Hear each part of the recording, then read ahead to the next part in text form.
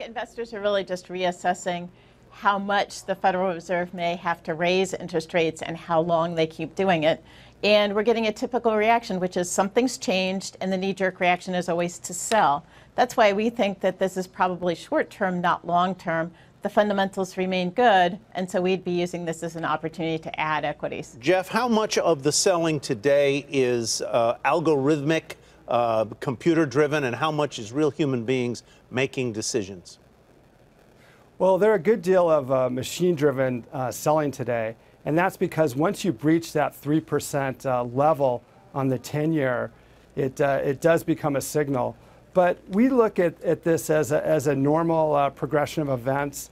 The economy is quite good. I mean, if you look at the jobs numbers, they're superb, some of the best in decades. Inflation is squarely where the Fed wants to be, and we're right on the eve of upcoming third quarter earnings. So this is just a short-term blip of investors getting used to higher rates. Kate, at what point do you start getting concerned? I mean, it seems like the market has taken sort of a defensive tilt, certainly in the third quarter with the leadership of healthcare. We've seen that leaning. So when you say to use these pullbacks to add, what sorts of additions would you be making? Would it be a more defensive or oriented equity addition, or would it be the high growth areas? It would be to broaden out your portfolio away from U.S. large caps into small and mid cap stocks, which we think are actually a little better positioned right now, and they've underperformed recently.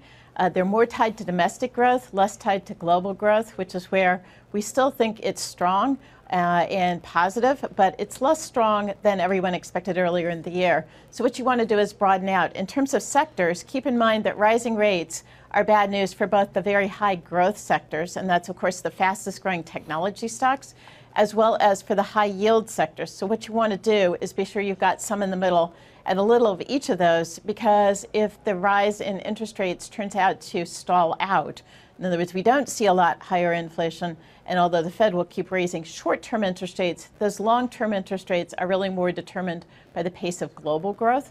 So you want to have a little bit of everything at a time like this, because it's tough to tell which direction things go.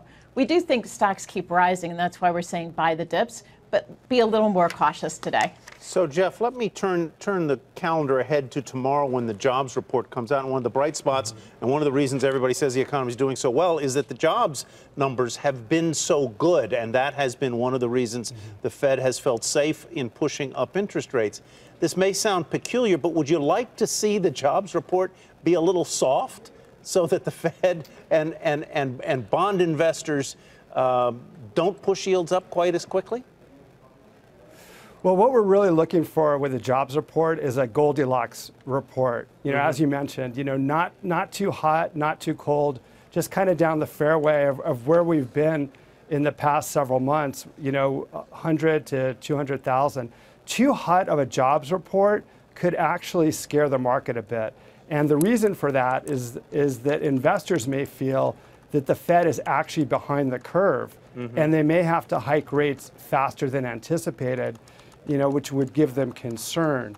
So we're looking for, a job report that comes right in line. Did Goldilocks get eaten? I can't remember. I forgot. I confused No, her Goldilocks with didn't get. She didn't get eaten, did she? No, she didn't get eaten. No, but I've got a comment. I think that the market's going to pay much more attention to the wage growth in tomorrow's jobs report and less attention to how many jobs are created. The creation of jobs is actually really good news for underlying economic growth and the continuation of the solid growth we've been seeing. But it's that inflation worry that I think the market will be more sensitive to. So if we see really strong wage growth, that could lead to what my colleague just said, which is the Fed having to be more aggressive in raising rates. And that's where I really think the market will be paying more attention tomorrow.